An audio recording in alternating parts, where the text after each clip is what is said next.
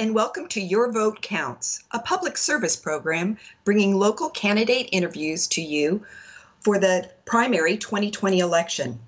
This is produced by Capital Community Television via remote technology in collaboration with the community groups of the American Association of University Women, League of Women Voters of Marion and Polk Counties, 4 neighborhood associations, and Salem City Club. For the nonpartisan contested races selected, all candidates were invited and all accepted. Candidates did not receive the questions, which were developed by the sponsoring groups, ahead of time. The candidate has been asked to prepare a 3-minute opening statement telling about themselves, their qualifications, and their vision for the elected position. I'm Toma Cadu, a member of the League of Women Voters of Marion and Polk Counties, and I'd like to introduce Hollie Oakes Miller, running for the office of Salem City Council, Ward 5, and who will now begin with her opening statement. Hello, everyone. I am a working class grandmother who has lived in Ward 5 for 15 years. I currently teach courses on climate change and environmental resources and sciences at Portland Community College. I am also a community organizer with Salem Democratic Socialists of America, where I serve on the steering committee as their communications facilitator. I also lead the Salem DSA's Eco-Socialist Working Group, and I work in collaboration with other groups to advocate for climate and environmental justice, racial and gender justice, healthcare for all, housing and economic justice, and public education. I am running as a voice for the working class and poor people in Ward 5. I will prioritize the needs of the working class and poor people who represent the majority population in Salem and in Ward 5 in all city decisions. I will advocate for strong social safety nets and a unionized working class. I will work to achieve a more equitable community by reducing barriers that exclude the voices of the working class and poor from city leadership. I will advocate for transitioning city leadership from volunteer positions to living wage union jobs. I will work to ensure that city processes are accessible and transparent to the community. I will work to build a community where all members have shelter and do so in a way that prioritizes the needs of individuals. I will work to implement and expand evidence-based housing justice strategies and solutions to solve our local houseless and housing justice crises. I believe that healthy ecosystems, clean air, clean water, and a stable climate are basic human rights. It is our responsibility to leave a better world for future generations, and I will advocate for city policies based on sustainable and regenerative practices. I will work to implement a climate plan for Salem and help the city get on pace with the magnitude of the challenges we face to avoid the worst of climate chaos. I will advocate for community preparedness for future disasters and crises at all levels. I will advocate for increased public transportation, both within Salem and for those who commute to surrounding areas. I will also work to make our city more bike-friendly and walkable. I will advocate for getting police out of schools, decreasing class sizes, teacher autonomy in student assessment, and teaching practices and policies that support our diverse students.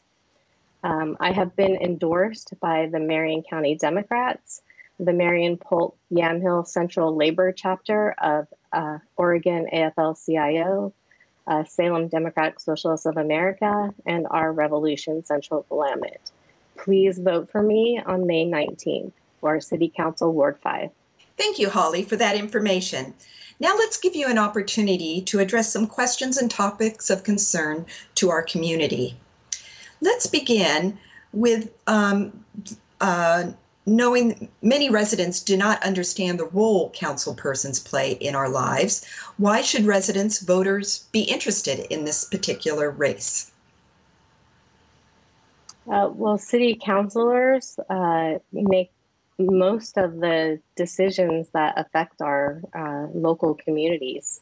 For example, we have this ongoing houseless crisis, and it's the city council's choices that either solve the problem or push the problem around the city. So I think it's important for all residents of Salem to be involved in city decisions. Shouldn't be left to just a few people to make these choices. Thank you. What direction for the care of the homeless would you suggest taking into consideration business concerns and public safety? I think that we need to continue to expand upon the evidence-based solutions that have already been implemented, and then we need to add in more solutions. So I would advocate for all solutions that are housing first, because we know that that works. The evidence shows us that. We need some more no barrier shelters and youth shelters in Salem. And so I would advocate for expanding our shelters. I would also advocate for increase in public housing. We really don't have any public housing. So I think it's important that we have some publicly owned housing that we can control the prices of, so that we can have more places for low income and poor people to live safely in our cities. I'd also advocate for zoning changes to allow for tiny house communities, for areas for year-round urban camping, and facilities for RV and car camping as well, and also zoning changes to allow for accessory dwellings on what is traditionally just single-family properties. I'd also advocate for rent control, and in some cases rent freezes, like our current situation, I think demands a rent freeze, and probably also demands that we do some amount of rent forgiveness for low income and poor people. I would also like to see a creation of more common spaces citywide, places where the community can get together without having to spend money to meet, to share meals, and also to provide showers, bathrooms, laundry facilities for poor and low income people. Thank you. You spoke about climate change in your opening statement. What do you think the city should be doing to combat climate change? And what would you want to see in a Salem Climate Action Plan? Well, the city needs to have a climate plan. And so the city has been working on one for a while, at least a couple of years. But there seems to be no urgency in implementing one. And so I would definitely bring some urgency to that. I've been teaching about climate change for over a decade, and I realize the magnitude of the challenges we face. There are many things the city could be doing to become more resilient to climate change, and also to help reduce our carbon footprint, such as integrating permaculture practices into city planning, to create food forests, the expansion of urban and community gardens. We need to preserve our old trees, because we know that it's our old trees are much better at storing carbon than young trees are. We should also be planting new trees where we don't have any trees. We should be transitioning our communities to zero waste model, so that we can reduce most of the waste that goes into the waste stream. Most of it should be looked at as resources. At least 90% of it is actually resources and not just garbage. And I've already mentioned we need to expand public transportation. We need to improve our infrastructure. We'll have to move back from areas that are prone to flooding, because we know that climate change is going to bring an increased risk of flooding to our area. And we already know that we have that challenge without climate change. So those are some of the things that I would work on. Thank you. One of the elements discussed in the updating of the Salem comprehensive plan is complete neighborhoods. Can you describe that? A complete neighborhood should be a neighborhood where everything that you need can be found in walking distance from where you live. So we shouldn't have to be, say, for example, I live in Northeast Salem, and here in Ward 5, we don't have a really big store that has lower cost groceries, such as a Winco. So it would be like all neighborhoods should have a good low cost grocery store. We should be able to buy all of our basic needs, and we should be able to walk to places to find our basic needs, and we shouldn't have to drive to South Salem. Thank you. Assuming that there may be cuts in revenue and increases in needs, and you've described some of those, tell us your financial priorities for the city budget. I would prioritize the needs of the working class and poor. And so what the working class and poor people need is better social safety nets. Privileged folks don't always realize that these social safety nets are lifesavers for economically disadvantaged folks who don't have family or friends that can help to bail them out in times of crisis or times when the money is lean. And so that expanding social safety nets would be one of my main focuses. And then beyond that, helping to solve the crisis, the homeless issue, and funding for climate challenges and environmental challenges, and getting us ready for the next crisis, because clearly this crisis has shown us that we are not ready. Let's turn to traffic. What are some of your ideas about congestion and the defeat of the Salem River crossing proposal? Well, I was never a fan of the third bridge idea because it's been proven that adding more roads just puts more cars on the road, and that defeats the purpose, or that defeats our ability to solve climate change. So to meet our climate crisis, we need to get cars off the road. We cannot rely on single vehicles. We need to expand public transportation. We need to expand the infrastructure for people to get around town without driving their own vehicle. And so that can look like lots of different things. Maybe we will increase the amount of buses on the road. Maybe we can get some light rail going between communities so that we don't have this congestion that is coming through where people were wanting to put the third bridge.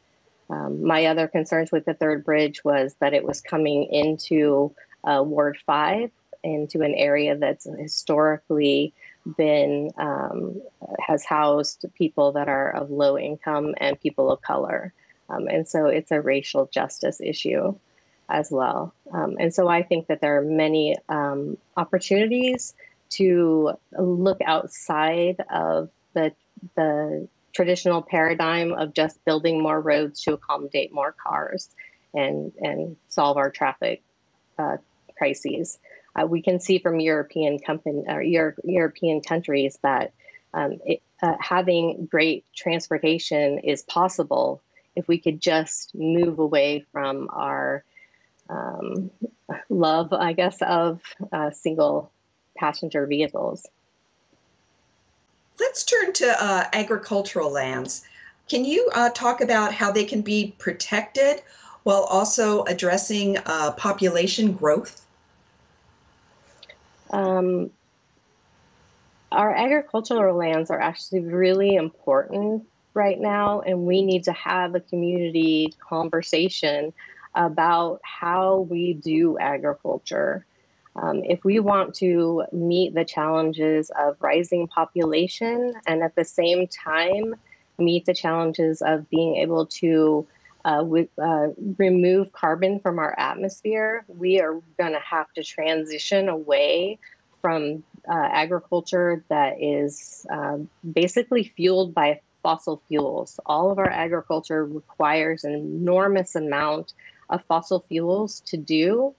And there are many other methods, such as agroforestry and agroecology, that we can use our existing agricultural lands and just change the way that we do that. And so this would be growing different crops together, growing them with animals too, in such a way that we don't have to use tractors and other fossil fuel types of equipment to either do the planting or to do the harvesting. We would move to models where we do a lot more of the work by hand. And this method has been shown to grow more food for people, provide much more food for people, and it also sequesters more carbon in the soil, and it helps to improve our soils without using fertilizers and pesticides and herbicides. And so I would advocate for transitioning away from the use of lots of chemicals and fossil fuels in our farming practices, because it's been shown that small farms that use a variety of agriculture or agroecology or agroforestry practices make more food. They produce more food. Well, let's finish up with one last question, and let's talk about what your vision is about the vitality of the downtown area. I would like to see more community spaces downtown. I feel like the downtown focus has really become all about making money instead of being about community. And I think that there should be a mixture of both. Not all of us are privileged enough to be able to hang out downtown because we just don't have enough money to spend at all of the businesses, which are the only places to spend any time downtown. So I would advocate that we increase the community spaces, places where people can just meet up or they can prepare a meal. So say it's got a kitchen and a bathroom so that people can have, come and use the restrooms without having to pay. That's one of my biggest gripes about downtown is that you have to go somewhere and buy something if you need to use the restroom. And I think that there is a way to make the downtown more friendly to low income and poor folks that hasn't been looked at. I think that our downtown focus right now has been on attracting people with cash, with money to spend. Mm-hmm. And I'd like to see a better mix of, that, obviously. I like to go out to have lunch too. But it'd be nice to also go out downtown and meet up with friends and not have to buy a thing. Well, thank you, Hollie Oates Miller, for our interview today and for sharing your thoughts. You're welcome. Thank you for having me. Thanks to Capital Community Television for the extensive efforts made to make this program happen. And thanks to you, the public, for watching in order to become an informed voter. If you have recently moved or need to register to vote, you have until April 28th to do so. Ballots will be mailed out beginning April 29th. Remember to vote because your vote does count.